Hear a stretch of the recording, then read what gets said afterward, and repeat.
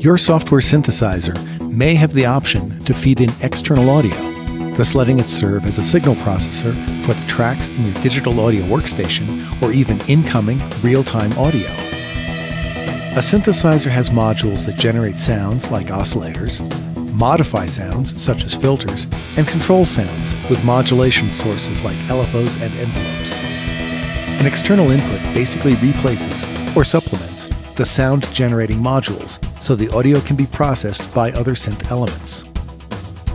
In your host, the instrument itself may show up on a list of virtual instruments, while the instrument effects show up on a list of audio processing plugins. Let's give an example of using the TC01 synthesizer to play with program material in real time. Here's how the setup works. Track 1 is the original audio signal. We've put a sidechainer in there to send the signal to the TC01. In this case, the sidechainer is acting like an external input. Track 2 is also the original audio signal, but without any processing. Its level is set so that it's always on a bit in the background. Track 3 is providing the output from the TC01. Track 4 is a MIDI track. Its input comes from a Line 6 KB37 keyboard, and its output is controlling the TC01 so we can play it from the keyboard. Now, let's look at the TC01 itself. The first thing we need to do is turn on the sidechainer.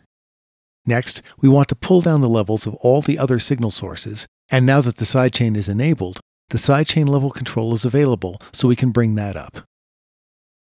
As I want to control the filter from the keyboard, the envelope and modulation controls need to come down so they don't influence the sound.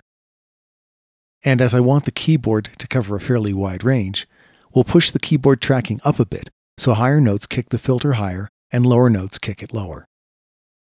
The effect we'll be adding is a filtered version of the audio, but we'll add a release time so that it decays before the next note hits.